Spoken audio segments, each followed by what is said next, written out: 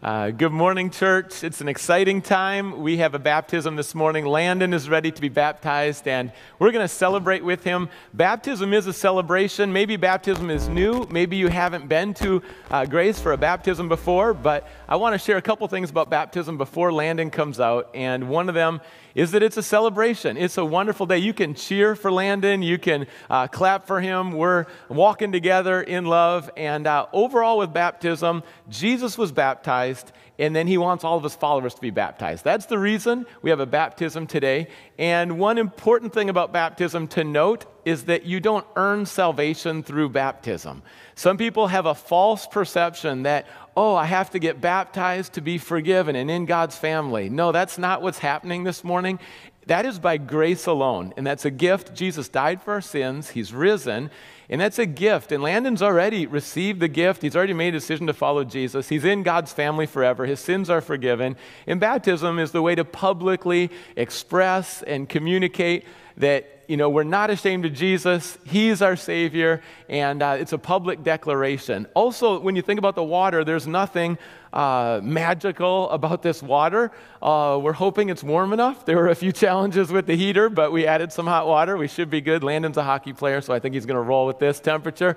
But the water itself, the symbolism going into the water and coming out of the water, think of Jesus' death and his resurrection. Again, it's a public identification with Jesus, and we're following what the Lord asks us to do. That word baptism also means to immerse, and that's why Landon will go in the water and come up as well.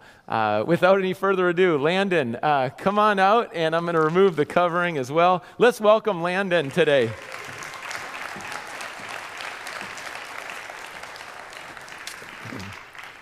There you go. How's that feeling? A little chilly. A little chilly. Let's be honest. Let's be honest. Don't want to lie at church. Let's just talk about that. It's been just a pleasure to get to know Landon, especially the last few months. And Landon has written down his story. And when someone gets baptized, we just want it to be personal. It's with Landon, the Lord. It's with all of us together as a church family. And Landon wanted to share his story. So I'm going to read it now. About 6 years ago, I was introduced to Jesus, and you know what? I said I'd put this on too, so why don't I just go for that? Okay, now we're ready. About 6 years ago, I was introduced to Jesus as a freshman in high school. After years of living apart from Jesus, I came to realize how amazing the gift that Jesus' sacrifice was. I don't have a specific moment where I accepted Jesus, but as a senior in high school, I had a gradual understanding of what it means to become a born-again Christian. Since that day, I have come to know the freedom and hope that comes with faith in Jesus. I have learned the love that Jesus extends to everyone and the calling that we have to share the good news. Today, I am happy to share Jesus through Young Life, and it is because I love Jesus that I am getting baptized. Thank you. Awesome.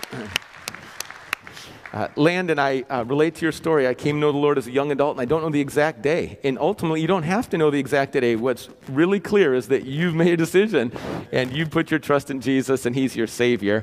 And I'm just going to ask you a simple question. Is Jesus your Lord and Savior? Yes. All right, absolutely. And then it's my joy right now to baptize you in the name of the Father, Son, and the Holy Spirit. Yeah. Yo, subscribe to YouTube channel. Subscribe to this channel.